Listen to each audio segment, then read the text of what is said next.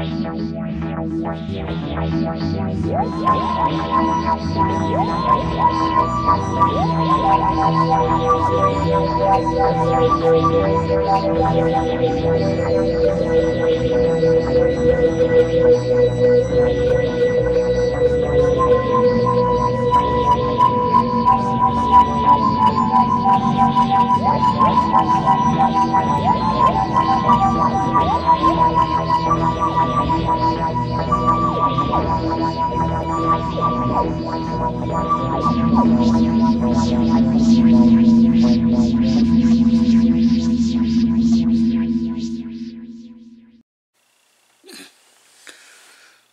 good morning, everybody. It is time for the next segment of Big Bang Theory RL. I got through a successful day yesterday of vlogging. I would like to say I vlogged the entire day, but that wouldn't be true. One of the usual unexpected things popped up, and I had gone to rest my eyes, as I said before, when my eyes needed to be, were bothering me, because after 7-8 hours of studying, of doing the research, that happens sometimes, and you have to go rest your eyes for a bit, rest your body, and then normally you can stay sleeping, but I got up to go to my parents' house for dinner, and my dad's computer came, so I set that up for him. So I got to take a look at Windows 10 Pro, which is interesting enough, and I didn't end up getting back to my place till just about midnight, 1 o'clock. So instead of being just sort of having dinner and coming back, usually it's I'm usually back by 9 o'clock, so I'm in bed by 10 and finishing the rest of my sleep. So you get 6 hours ahead of time, you know, because you're going to bed at 1, 2 o'clock in the afternoon. You get up at 6, that's about 4 hours. Then you do another 4 hours at around 10 o'clock, 11. So let's say 10 o'clock. So from 10 till 2 o'clock in the morning, that's 8 hours. And if you sleep in a little bit, you want to get 10 hours. That's 4 o'clock in the morning. That's the time we're now getting up. Right now it's about 5:36. I got up around 4:30. So I'm still within that time, that sort of, my natural body rhythm is still within that time zone there. So we're still within that ballpark. But that's not what happened. This is I doing the configuration for Windows. And this is a new Lenovo system. It's a desktop. Actually, it's a tower. So it's larger than a desktop. It's got a significant amount of power in there, including a 1 terabyte hard drive. The quad-core i7, full blown. And one of the computers I already set up for my dad because Windows had collapsed on it is a 10-year-old system from Dell. Again, a tower. And I put Kubuntu on there. Kubuntu took maybe 2 hours from repairing the damage that Windows did to doing a full install. It was about 2-3 hours. Easy work to do. You could stop. It was not a problem, getting towards a stopping point where you could schedule out the project over a couple days instead of doing everything at once. Windows on this, and so it was basically, you started at 8 o'clock when I finished dinner, or I actually did it over dinner as well. This one I couldn't do over dinner because it was, again, the complications with Windows. It doesn't allow you to do that. It doesn't allow you to really sort of do a hands-off approach. You can't leave it the way Linux it can be left. This is Windows 10 Pro. Did that, did the installation, did the upgrade. Didn't finish with the whole configuration until just about 11:30. It was a long time. It was so slow. I mean, leave it to Windows. This is you know, people talking, oh, Windows 10, it's significantly improved. It's not significantly improved. If Kubuntu, if Linux on a 10-year-old system can outpace the installation of a full-blown Windows system,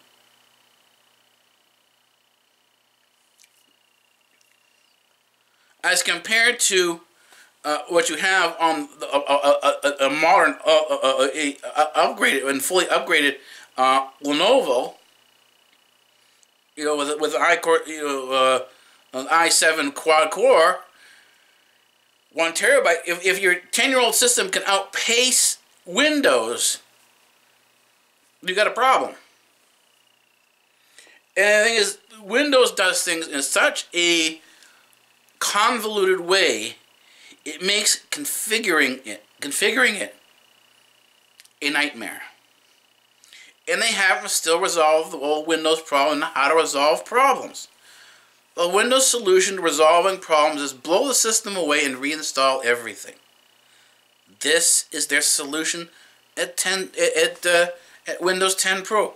This was the solution on XP before you even started this whole Windows. It was in XP. It was in what's it called? The Windows Vista.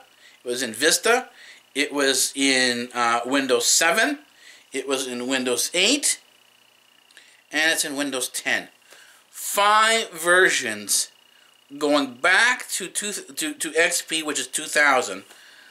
So basically, for a 15-16 year period, the solution to resolving Windows problems is blow the system away, lose your data on the hard drive at the same time, because they expect you to back up, but most people don't back up. So you end up losing whatever you have on the hard drive and start all over again. It does not let you go down to the command line and do repairs, patch at a time, and bring the system back up without losing anything.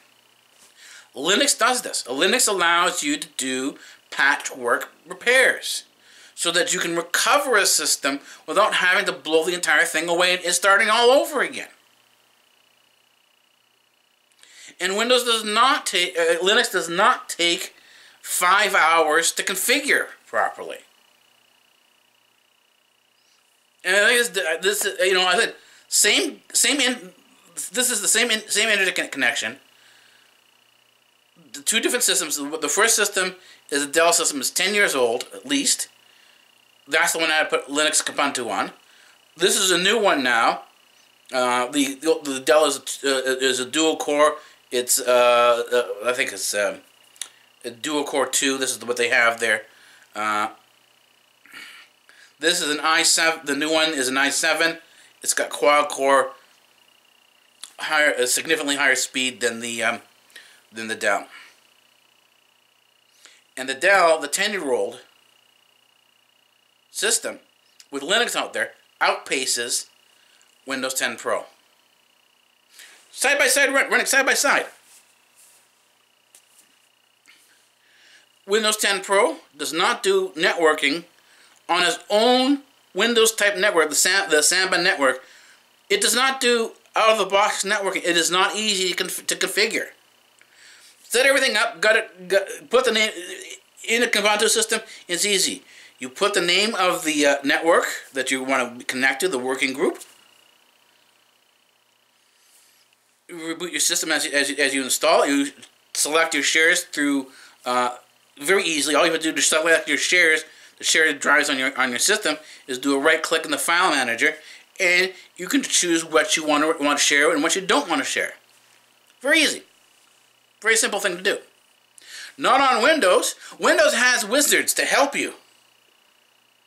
And so, by the time you go through the wizards, it could take you 2 hours to find out that the Windows system can't see any of the other systems on the network. Well, the other systems can see the Windows system.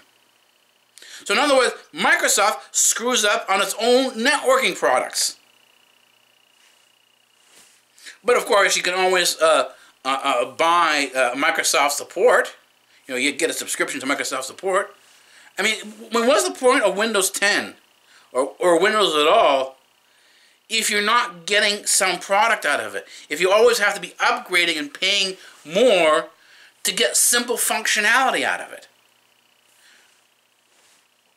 And what I'm saying is that I like Linux a lot better. It's a lot more functional. It's a lot more powerful. There is more of a learning curve to Linux than there is to Windows. But on the whole, comparing to what I've seen, Windows is really a step back. If you want to underpower and you want to really hobble your system, you know, you got a nice desktop system, you want to really hobble it, put Windows on it. It'll really slow your machine down. And then there's the adware now. Almost all Windows 10 and 10 Pro come with adware. They treat it like a tablet, so that people are always sending advertisements into your system, and you can't turn it off.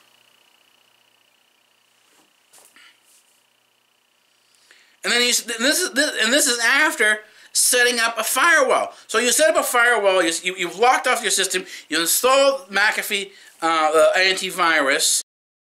Open the door and allow all the adware and the spyware and the malware to come in on a subscription basis. This is logical. This is what you should be doing in computer science. This is what you should be doing in IT. Opening your systems up to intrusion.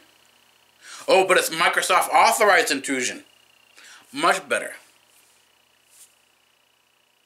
And they want you to share your. They openly want to tell you. They ask you to share your data. They have this girl who, it's almost like Siri. You give her your information. You allow her access to your system. She roams around and analyzes your system. Sends the stuff back to Microsoft for them to categorize on their massive databases, and they'll give you some help in return. She'll do amazing things. You know, this is it. It's all gimmick stuff. It's nothing on Windows is real, and it's some of the worst IT practices I've ever seen. If you want to really weaken your network security, install Windows 10. Doesn't matter what version, between Home or Pro. If you want the weakest security, because you're opening the door to spyware, you open the door to malware, you open the door to adware, which is automatically set. It doesn't matter what firewalls you have. It bypasses them all because it's part of the core now. Install Windows 10 Pro or Windows 10. And won't have any problems having people coming into your network and wandering around all over the place. This is what the problem is with Apple, right? Why Apple is angry at Apple and not angry with Microsoft, because Apple uses the Apple OS is basically Linux, and it keeps the control systems locked down, so it's hard to hack a Mac. With Windows, the doors are wide open. You can walk in, walk out. You can put a bot on there. You can attack a system, turn it into a slave system for another system. Another system's way away, you know, hidden on the network someplace, you know, in the dark web. And Windows 10 won't care, because it says, if you can make your malware, your bots, to look like official Windows 10 services, the door is wide open. Wide open. So I hope this is a bit of a wake-up call for those who are on Windows. If you think your systems are secure, they're not. If you want to really secure your system, look at Kubuntu. That's the KDE version of that's the Windows version of desktop of Linux. So if you want to, you like the way Windows works, and you want something like Windows that looks like Windows, then KDE on Linux is your option, right? KDE is called it's K Desktop, right? That's desktop environment. It's called KDE, K Desktop Environment, right? That's the acronym there. There's a bit of a learning curve, but the investment in that learning curve, that investment to learn the stuff, is well worth it. Anyways, that's it for today. I'll give you the time and date stamp. It is 5 hours and 48 minutes into the day of Wednesday, February, I think 23rd or 24th. And it's now time to get the day started. Alright, take it easy and see you in the next segment.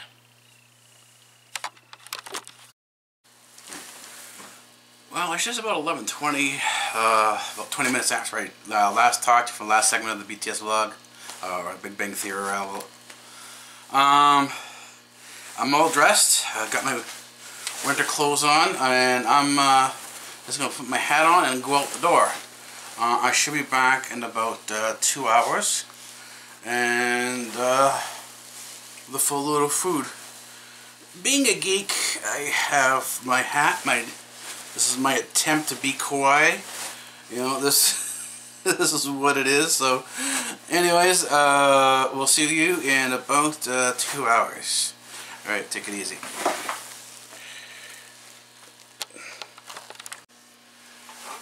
It is now 13 hours and 9 minutes into the day of Friday, February 26, 2016. Yeah, I just got in. I left around 11 o'clock, if you remember, and it's been about 2 hours, a two-hour hike. So now it's time to get undressed, unpack the food, have something to eat, and then possibly we'll see after that if I'm ready enough to go to bed. I'm gonna take my hat out of here because I'm done with this coat for about a week. This jacket is a very heavy walking jacket. It's great for when it's really cold out. You don't actually. I was out today. It was like just about 14. Started off at about 14 degrees Fahrenheit, and by the time I finished, it was still not just about 30 degrees, not even. It was just about 0 degrees Celsius. And I didn't even feel the cold. I mean, that's the good thing. Matter of fact, now I feel the cold. My shirt is soaked with sweat. I'm taking my boots off now. So this is basically my entrance. This is where I come in. There's a warehouse behind me. We will be filming in there at some point. Just not right now. And ironically enough, I found a good enough place to put my tripod so I can film more places than I was doing before. So now, on to the rest of my day. So the next part of my day, that's unpacking and having something to eat, relaxing, and then possibly going to bed. That's going to be about an hour and a half from now. So maybe I'll see you right before I go to bed. You know, I'll just you know, turn on the camera, give you a few minutes, and say good night, and then go from there. Alrighty, take it easy.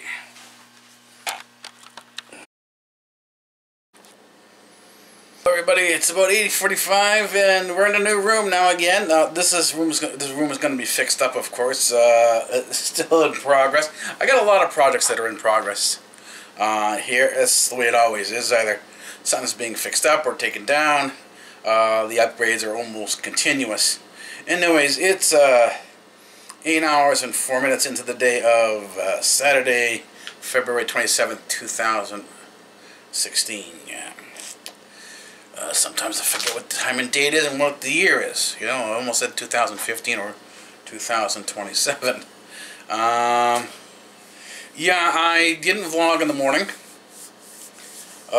This is about afternoon for me. I've already had lunch, and I'm just in the process of doing what I call my hydration. After walking, I did that yesterday. It does take a while for the body to recover and repair itself, but you also need to put the fuels in there. There's the solid fuel, which is the solid food that you have, and then there is the liquids like milk, water, juice, etc. And right now I'm going to be doing basically 500 milliliters of milk. That seems to be what my body wants. And then later on, about an hour from now, I'll do about a liter of water.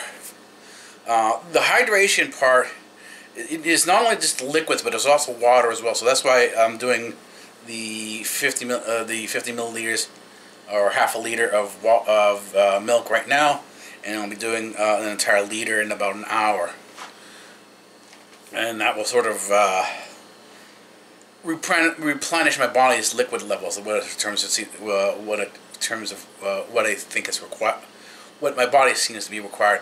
I know my hydration levels is when my lips start to get chapped. That's where I need more fluids. It will be either just a regular type of fluid like a milk or a juice, or more of a hydration type of thing like a water. This is what will sort of come into play depending on what I've already had. If I've already had juice and milk, then it's going to be water.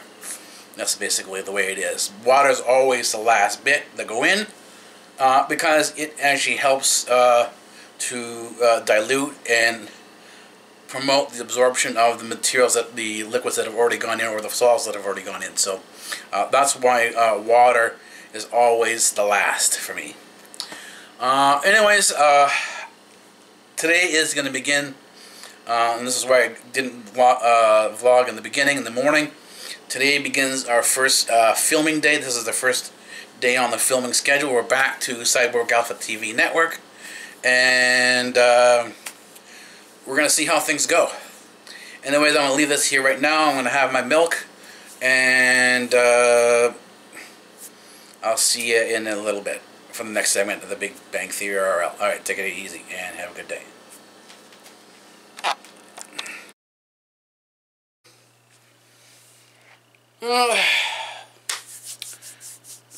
It's about midday for me anyways. It's about 11 o'clock in the morning on Saturday, February 27th, 2016. So it's about 10:59, 10 hours and 59 minutes into the day. Yeah, I've been going since about 6. So about 5, 6 in the morning.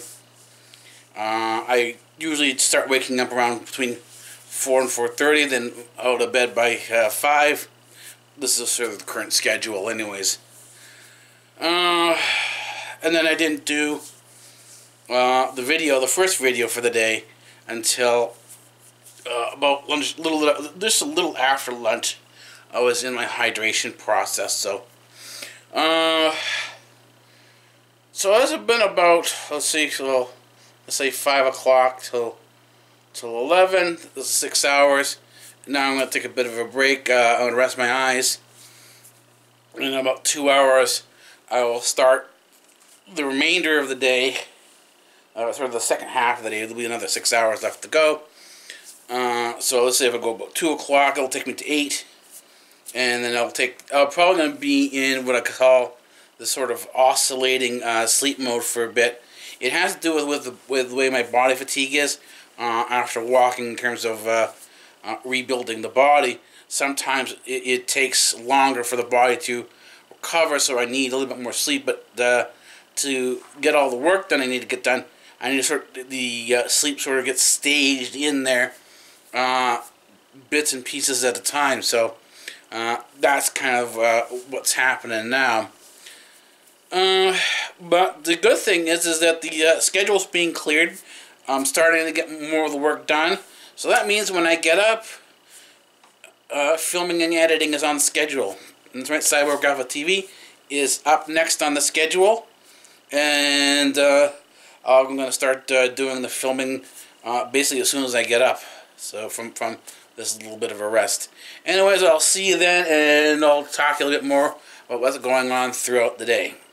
Alright, take it easy.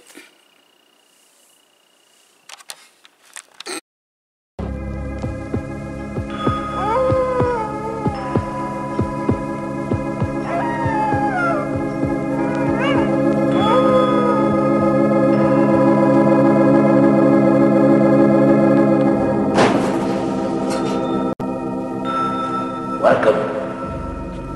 Welcome to the library, and I am the librarian.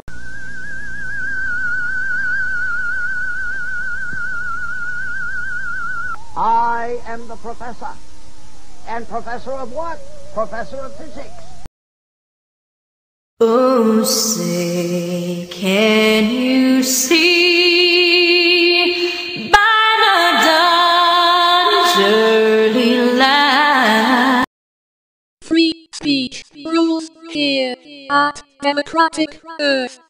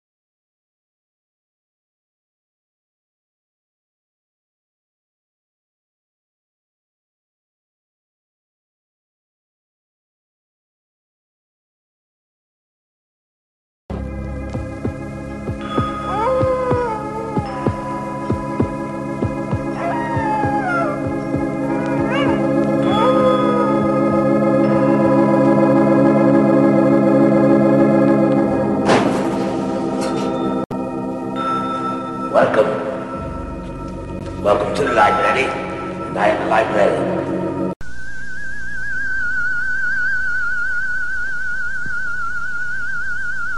I am the professor.